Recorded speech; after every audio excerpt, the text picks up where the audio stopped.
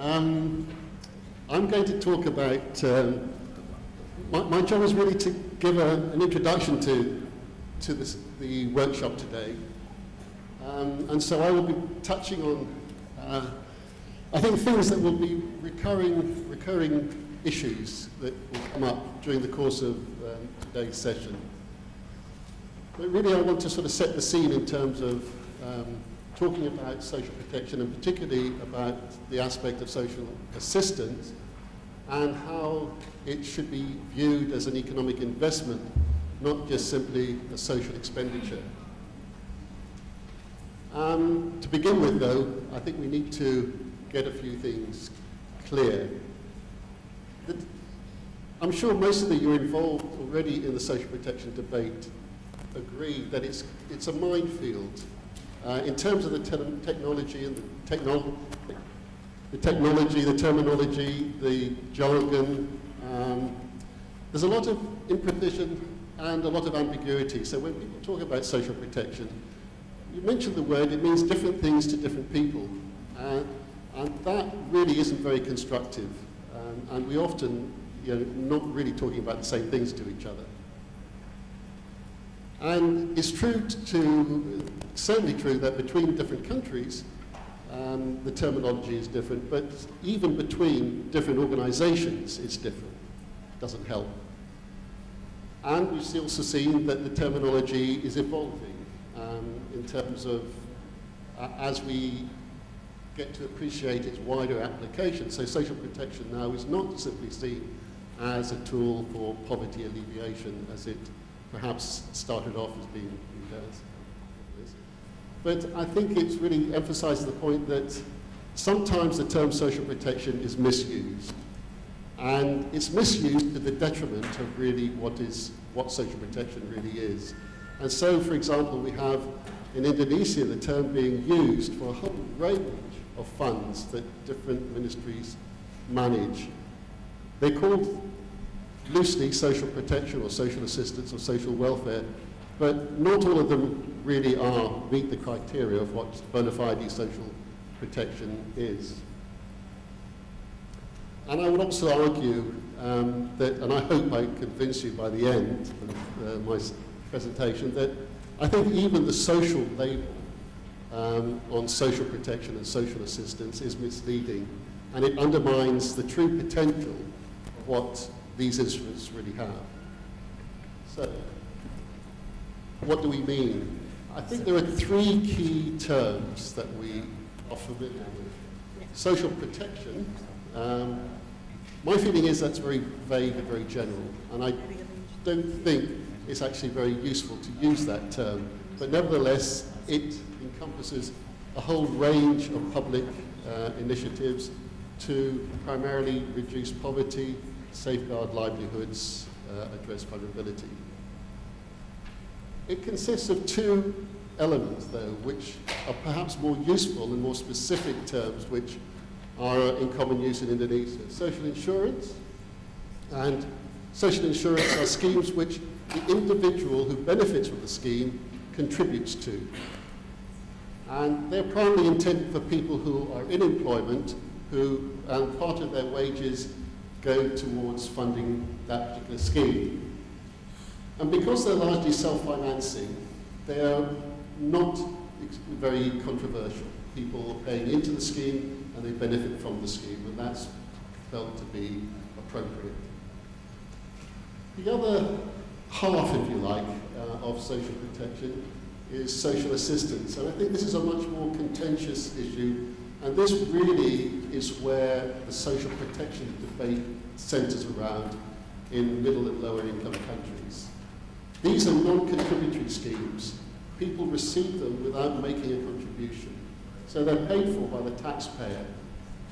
And they're intended to be for people who are left out of social insurance, who are not in employment, or not have access to regular employment, or are unable to engage in employment. So it's very important to keep in mind the distinction between social insurance and social assistance. And when anyone talks about social protection, we have to question, well, is he talking about social insurance, or is she talking about social assistance? And I will try and use the term social assistance more than the term social protection in this presentation. The focus of this day is on making sure everyone benefits. And we've seen, as Lisa sort of pointed out earlier on, that the global evidence is showing that shared prosperity and political stability and sustained economic growth are all closely tied together, and that without shared prosperity, you won't achieve either of the other two. You won't have political stability, and you won't have sustained economic growth. And there's a quote there from the IMF: lower net inequality is robustly correlated with faster, more robust economic growth. So inequality undermines economic growth. Now, Indonesia has achieved remarkable growth in the last 15 years or more, last 30 years. But that growth hasn't been shared, and inequality is increasing. And as a result, there is a risk that growth potential is diminishing. The argument we're making is that social protection, and especially comprehensive social assistance, is a key economic investment that will help share prosperity in the country. It won't work alone, but if we neglect it, the other instruments that we apply to increase growth and share prosperity won't work either. For this to happen, we need a change in mindsets. We need to do two things in particular. First of all, we need to see the poor not so much as a problem, but as a resource or an opportunity, and an untapped asset, both in terms of labour, but an untapped asset in terms of a market as well. And we need to recognise social assistance not simply as an unpopular but necessary expenditure, but rather as an investment, that it's something that has a payback.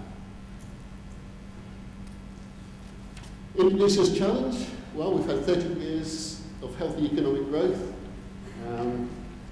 Poverty has reduced dramatically. The beginning of 2000, about 1 in every 4 people were below the poverty line. It's now more like 1 in 10. But while extreme poverty has fallen, 40% of people are still considered to be vulnerable to falling into poverty. And it's important to recognise that there isn't a clear distinction between people who are in poverty and people who are near poor or near to poverty. In fact, there's a lot of movement in between. So it's much more than 1 in 10 people that experience extreme poverty in Indonesia. There's a lot of fluidity between those that are below the poverty line and those that are just above the poverty line.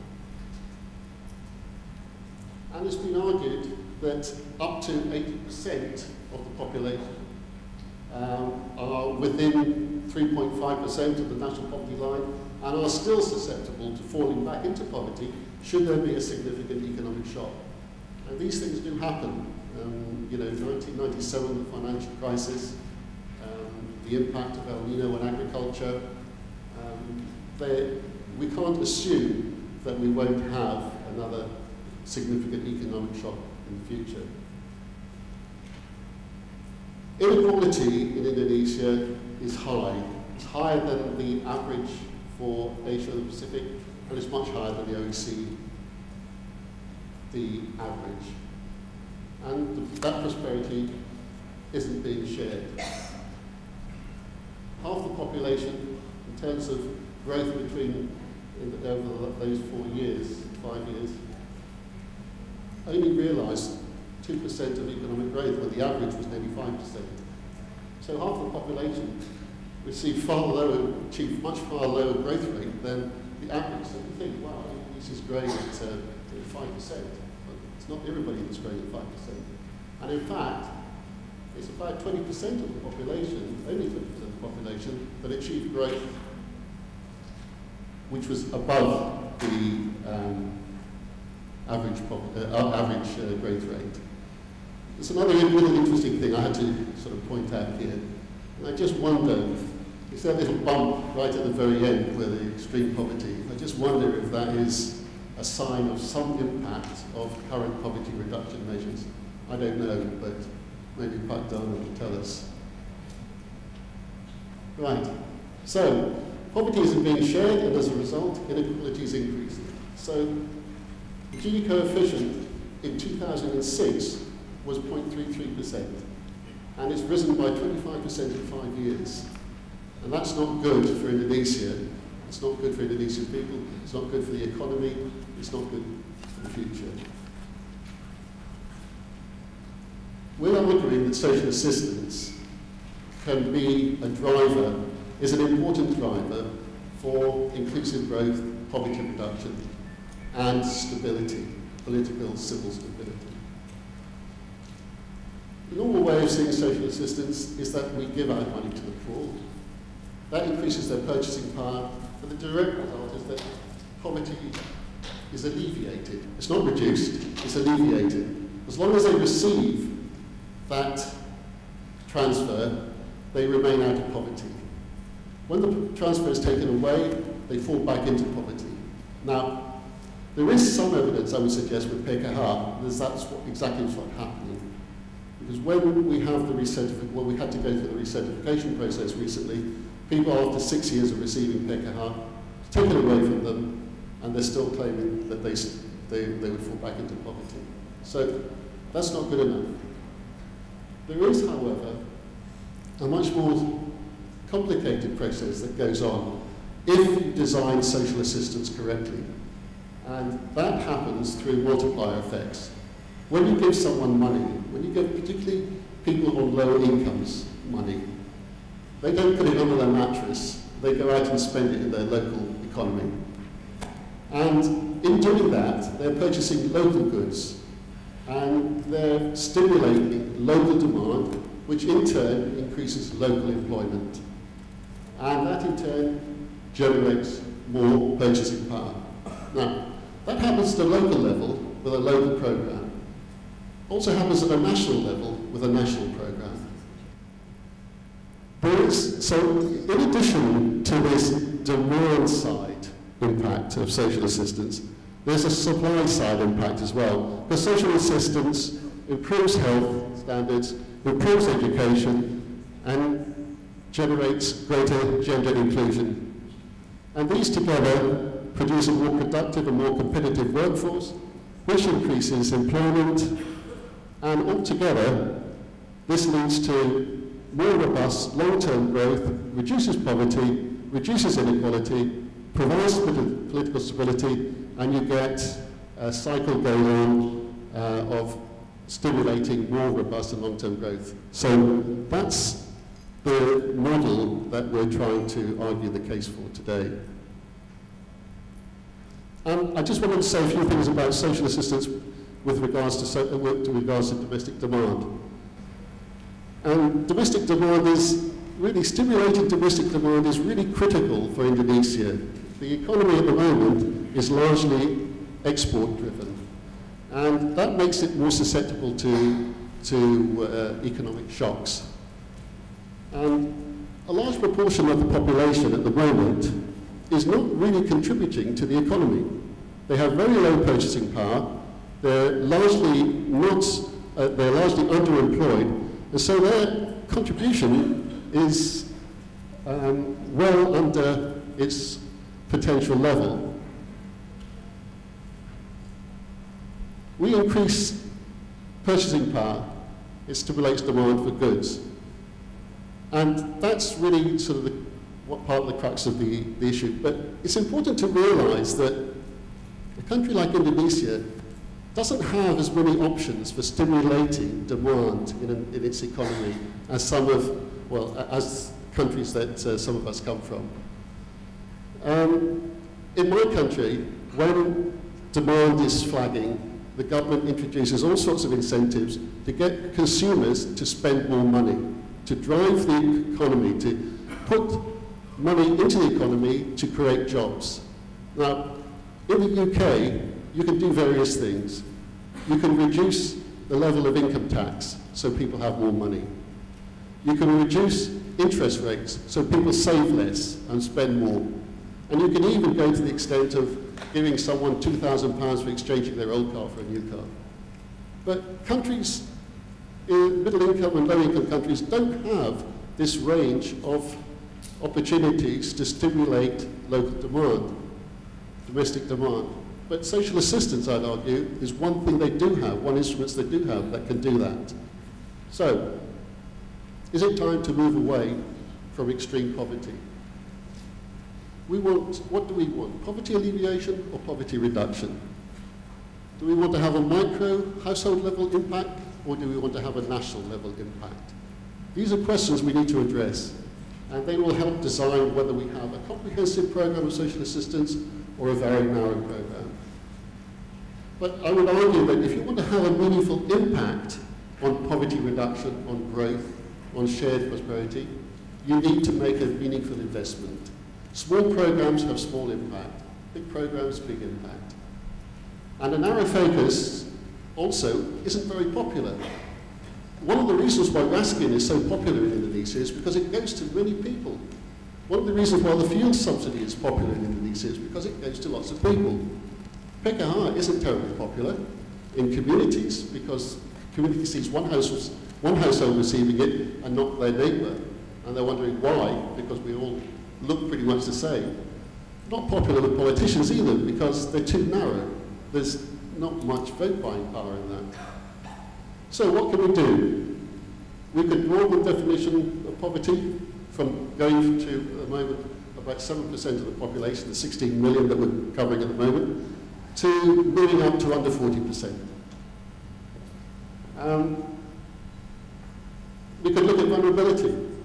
We could start looking, rather than looking at extreme poverty, we could start looking at things like life cycle approach to providing social assistance and self-targeting principles. There are ways of targeting social assistance which are not necessarily based on identifying extreme poverty, which is extremely difficult. The harder you try to target the poorest, the more difficult it is.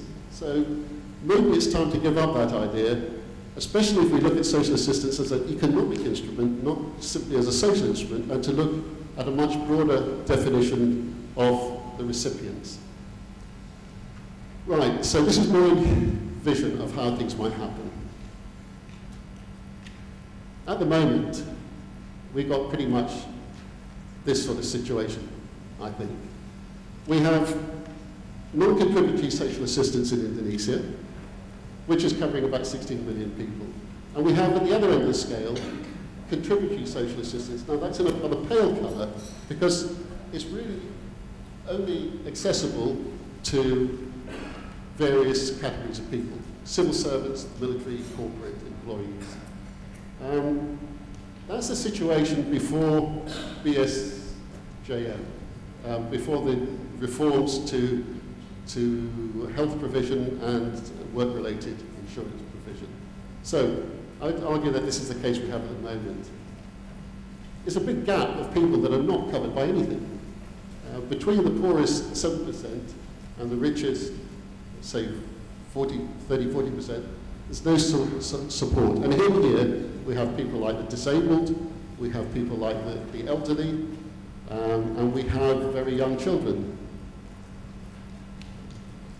With the start of the new approach to social insurance in Indonesia, we're moving towards more coverage in terms of social insurance. So that social insurance block has got darker because it's now going to be something which is universal for a particular part of the population that can afford it, that's in formal employment. But what's happening with social assistance? We haven't really tackled this problem about what happens now with social assistance. Do we stay with the existing programs that we have, PKH, BSM, Raskin, and we're content for the social insurance gradually to evolve into a much more, a much widely accepted form of support? Or do we do something about filling that gap? And what I'm arguing here is that we need to fill that gap with a much more comprehensive approach to social assistance. And so we start off in a more ideal situation with social assistance covering people, everyone who can't access or afford social insurance. And gradually, as the economy grows and as that social assistance helps to stimulate more equitable growth, more shared prosperity, reduce inequality, gradually social insurance takes over as people become wealthier, but we still have that social assistance safety net there for people who fall through the social insurance net. So that's sort of a vision that I see in terms of Indonesia moving forward in terms of social protection. The important thing is, well, if we don't do something about it, the lack of inclusive growth and the growing inequality, it's a real problem. It's current, it's an issue now. We have to do something about it. And it's not just a problem for Indonesia, it's a problem that many middle-income countries are facing. We need to see poverty as a dividend. We need to see the poor as an opportunity, not simply a problem. We need to see them as a source of domestic consumption and a source of productive growth. Extreme poverty may not be, I argue, the most appropriate focus for social protection as an economic instrument. And I think we need to move away from the poorest 10% to perhaps the poorest 40%. And that means looking at social assistance in a comprehensive approach. And we're not just talking about social. This is an economic investment. We have to get the idea across that investing in social protection, whether it's social assistance or social insurance, is a necessary economic expenditure. So it needs to be recognized as a macroeconomic instrument. It's not enough on its own, but at the same time, if we don't include it in our package of economic instruments, the other instruments won't work as well. I also want to sort of suggest to you that with our focus at the moment being really on social insurance, with the work that's being done on rolling out health insurance to everybody, universally, and also rolling out work-related insurance, that are we not putting, as we say, the cart before the horse? I'm not sure how that actually translates into Indonesian, but what I'm saying is really, will we be better to be investing first in social assistance and getting social assistance working properly before we invest too much in social insurance? At that point, so two final questions. I think I'm out of time. How do we bring around these reforms? I don't think, I mean, these are big reforms. They're not the sort of thing that happens in adjusting annual budgets or even 5-year plans. They need some vision from the political elite, a recognition of that there is a political will and commitment to bring around change. This has happened in lots of other countries, and I don't think Indonesia is immune from that. And finally, we have to ask the question, ultimately, does Indonesia today have a social assistance system which is commensurate with its status as a middle-income country? If you look around some of Indonesia's neighbours, you'll see that, for example, Laos, Vietnam, Thailand, Philippines are all introducing ambitious social assistance-related programs. The challenge is now for Indonesia to start looking at comprehensive, large-scale social assistance to complement existing ongoing social insurance. Thank you very much.